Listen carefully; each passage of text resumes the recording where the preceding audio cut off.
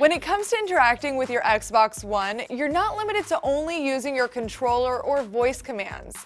With the Xbox One Smart Glass app, you can navigate your console, use it as a keyboard, control media, and sometimes even get extra info about whatever you're watching or playing.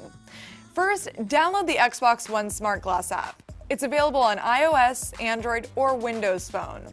Then connect your phone or tablet to the same Wi-Fi network as your Xbox. Then launch the app and tap Connect. Once you're connected, there's a ton you can do. From the left menu, you can access all of your profile info, including things like messages and any game clips. But the best part about the app is the way you can control the console. From the bottom right, launch the remote to navigate the Xbox just like you would on your controller. The app even has a search option, so you can give your voice a rest. Plus, you can do things like launch a game, all from within the app. Some games even have companion info. For example, with NBA 2K14, I can check out my game progress and clips by tapping the details from the tile.